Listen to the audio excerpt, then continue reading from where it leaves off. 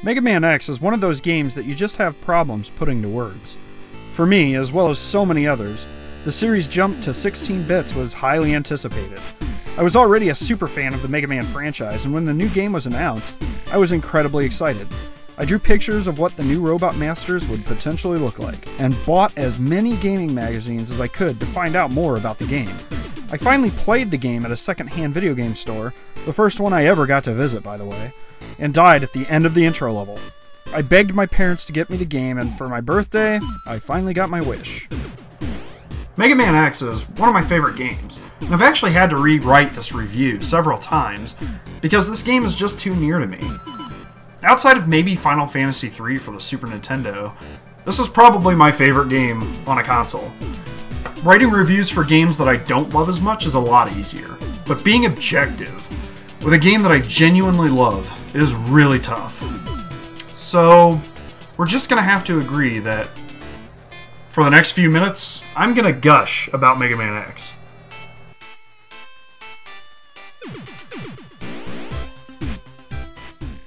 The story in Mega Man X actually has more impact than it did in previous Mega Man games. Characters have dialogue and motivation, the themes are a bit more mature and interesting, and it makes the overall experience just that much better. However, you can mostly skip any of the story elements and you still get an incredibly solid and excellent gaming experience. The story and characters are completely new for a completely new series, taking place years after Mega Man and his cohorts are gone. This time, other characters drop in to take the place of Dr. Wily, Proto Man, and the others. X is the new model of super fighting robot by a long-deceased Dr. Light. Reploids and Mavericks take the place of robots and Robot Masters. Zero replaces Proto Man as a mentor and friend to the main character. And Sigma, the former good Reploid gone Maverick, tags in as the evil mastermind, taking Dr. Wily's role.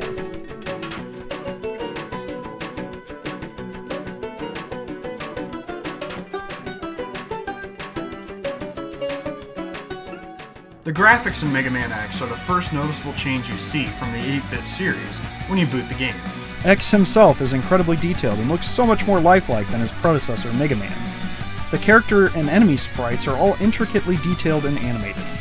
The enemies look like they could actually be assembled as real robots, and they match their concept art very well. Weapon effects are also incredibly cool looking. The backdrops and platform elements are all drawn to look like the setting they take place in. Chill Penguin's Arctic mountains just look cold. The backgrounds and buildings in Storm Eagle stage look like they belong in an airport, as they should. The mechanically infused woods in Sting Chameleon stage really have that natural look, but with that Mega Man flair we've grown to love. Everything about Mega Man X looks great, and there just aren't many flaws. The music is all hard-driving rock, and could even be described as metal! The tracks all fit the stages they were written to represent. Chill Penguin's stage has a cold but urgent feel to it. Launch Octopus's stage sounds like it belongs underwater. Spark Mandrill's theme is electric and powerful. Every track sounds great, and so many people have done their own excellent fan covers, such as the talented artists featured in this video: Banjo Guy Ollie, The Mike, and Project Genesis.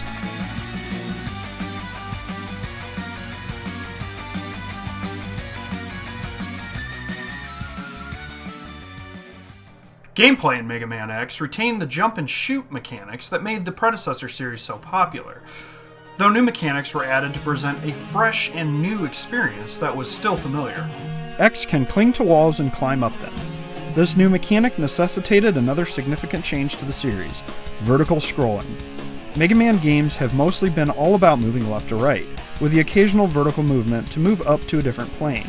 In Mega Man X, the screen will now pan up and down with Mega Man, making the world feel a lot bigger and grander than before. This change may be the one part about Mega Man X's gameplay that seems less than polished. Sure, it's a welcome and cool addition, but it often leaves you making blind jumps. Jumping off of a tall structure or into an ocean may mean certain death if you don't know where you are going.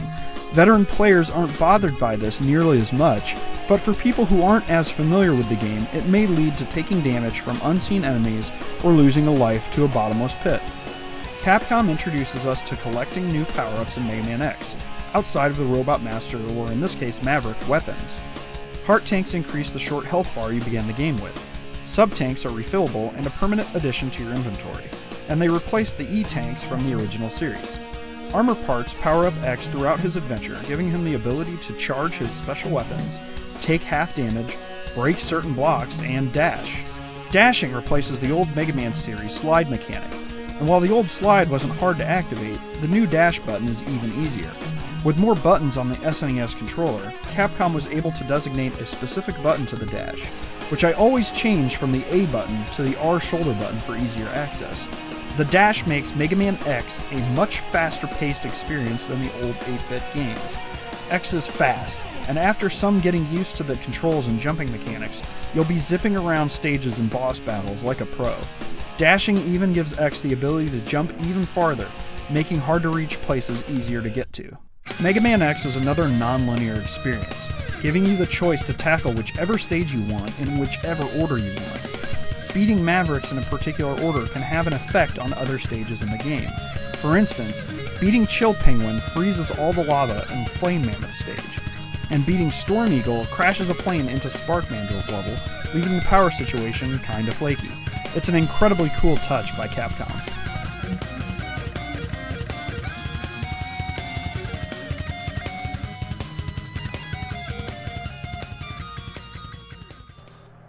Mega Man X is indeed one of the best games on the Super Nintendo, and perhaps one of the best games of all time. Aside from a few very minor flaws with the game, the vertically scrolling sections that I mentioned, it's damn near perfect. The neat little touches that Capcom decided to add, such as the statistics on the stage select screen for each Maverick and Ryu and Ken's Hadoken from the Street Fighter series, just little touches like that make it such a great experience. I love this game, and it's definitely one that I prefer to play several times a year. Now, if you want to play Mega Man X, I recommend getting a physical card. They're not that expensive anymore. You can get one for under $30, and I really think that $30 is a good price to pay for a game like this. If you have a PS2, you can pick up the Mega Man X collection. I think it was on the Xbox as well. And I think it might be a little bit harder to find, a little bit pricier, but if you come across it and it's a good price, it's not a bad way to play Mega Man X. There was also a really cool PSP remake that I know some people didn't really enjoy all that much, but I really liked it. And that's the Mega Man X Maverick Hunter X, or Mega Man Maverick Hunter X. But it's definitely worth a look as well. I love Mega Man X, and there's really not much else I can say about it. I appreciate you guys watching. Thanks. Later. Thanks for watching. Like if you enjoyed the video, and subscribe if you want to see more stuff from me. Check me out on Twitter, Facebook, and Gaming Rebellion too.